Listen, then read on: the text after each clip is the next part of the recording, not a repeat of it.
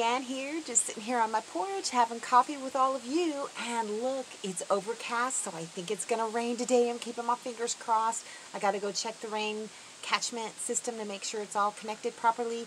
I need to go hill up those potatoes. I need to do a couple things. Oh, it's starting to sprinkle. I better get going. See these potatoes? They're getting pretty tall. I'm just going to go ahead and cover all these other ones up and hill these up to about right here. And hopefully they'll grow me some potatoes. Alright, there we go. That's not how I usually do it because normally the potato plants are all growing at pretty much the same rate, but they aren't, so I just kind of made it a bigger hill over here, and I can bring the soil up here later. So hopefully that'll work. It's starting to rain. Oh, and look at this. The other day I was out here, and I know what is doing this to my carrots. It was one of those caterpillars. Remember the tent worms? It was one of those. And it's just gone through and basically decimated these carrots. Same with the other one in the raised bed. So, I don't know. We're just going to have to see how that goes. This pepper plant is doing very well. My little pepper fruit is growing. And that makes me happy. Yep, makes me very happy. Pepper plant's doing fine. That's jalapeno. This is a red cayenne. These are still, I don't know what they're doing nothing. This one looks like it might be a tomato plant, and look at this bloom. Sorry I'm moving so fast. Here's one bloom right here. It's getting ready to open, and I've got another bloom here, so I may have some fruits eventually, so that's good news, yeah? And then I've got some flowers that are starting to start in this one. These these buckets seem to be doing a lot better than the raised beds. However, this pepper plant over here is doing just fine, and it's starting to get some little flowers on it too. So everything else is just kind of the same. You know, the Brussels sprouts, they're surviving. Look at these. They actually survived, so I am probably going to go ahead and build little trellises out of sticks for them. And, oh, got to pull that weed. There, this is finally taking off, and I'm going to get some flowers. So that makes me happy. So many yellow leaves. I think it's a combination of lack of water and lack of nutrients. So I got to get some nutrients in there. But look. I've got a little flower. I've got one on here. I've got another one on there. There are flowers on every single one of these tomato plants, so at least there's something, you know. And let's take a look at these. They're not doing anything too fantastic. I think there was a bloom on one, but it looks like it's missing now.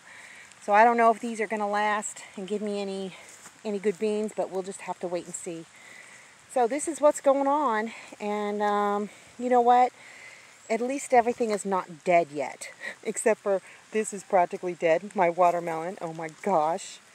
I don't know. We're just going to have to wait and see how things go. When it stops raining, I'm going to pick all these weeds, and oh, look at this.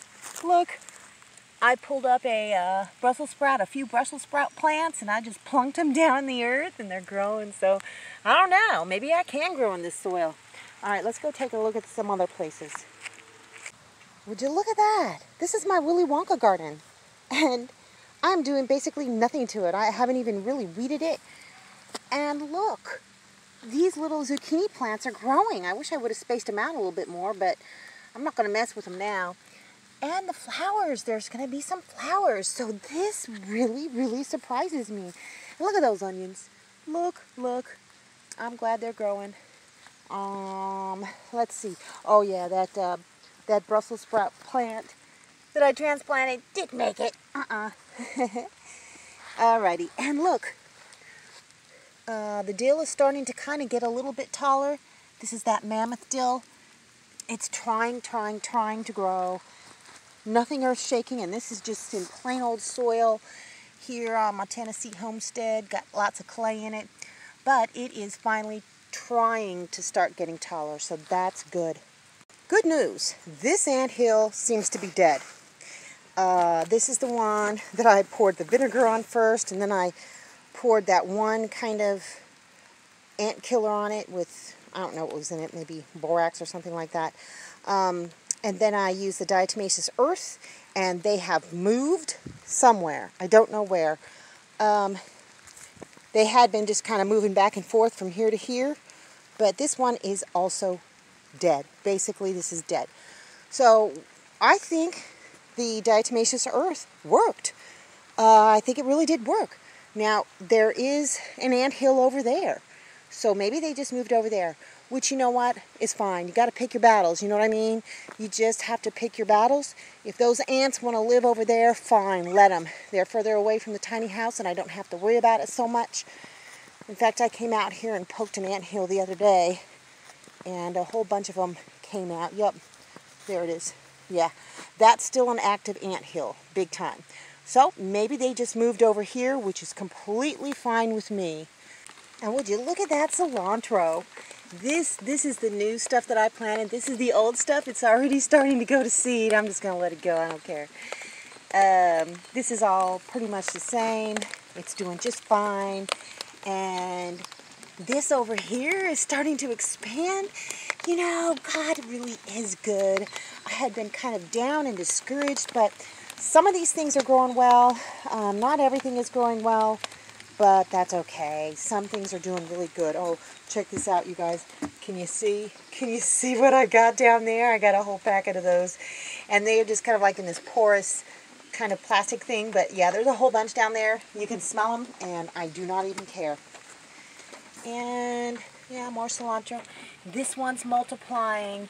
Basically, all of these lilies are growing just fine. So that makes me really very happy. Look at this, you guys. I've got this parked right up against the tiny house where the rain comes off of the roof all the way up there. And it looks like I am starting to get some water in here. I don't know if this is actually watertight, but it looks like it is. Maybe I got those bolts tight enough. I don't know. If it leaks, what I can do is, well, I can seal it, but I can also just throw a tarp in there and just collect some water right in here. And I'm going to be collecting water in this as well. So let's pray that I get some water. And yet these carrots not doing so hot. I imagine it was a caterpillar that came through here and ate off a lot of their tops. But look at this. These beans, they are still discolored, but they're doing better. There's multiple blooms on each one now, so that means I'm going to get some beans. Oh, look! Look, you guys! Oh! A little bean. That's a little bean right there. I'm going to get beans. Oh, look at all these poor yellow leaves. So, it's time to start feeding these plants, absolutely. But look at these cucumbers. They're just trying to reach up and grow. Oh, you know what? I need to not get so discouraged. And look at this. Look at this. It is trying to grow, trying so hard. So, I prayed really hard last night, and you know what? I think things are going to be okay. And look at this. I'm collecting. Oh! Oh no, is it dead? It's dead. It couldn't get out. Oh no. Oh, that poor thing. Yeah, it's hard. It's pretty hard. I think what happened is, because I don't think they can crawl up the sides of these buckets. I think what happened is it got up, this bucket was right up against that cinder block, and it crawled in and it just couldn't get back out. That poor, poor thing. Well, I'm going to have to give him a proper burial. Well, it's a good thing I came out here and checked this out. I got to get this fixed quickly.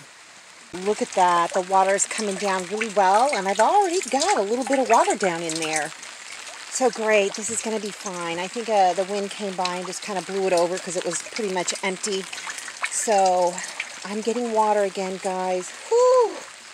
I think I'm going to pull this outside too. I'm going to put that plug down in the middle and see if I can get some water collected in them. I've got these two little tubs. Anything is going to help. So I'm just pulling these out somewhere where I can get a bunch of water.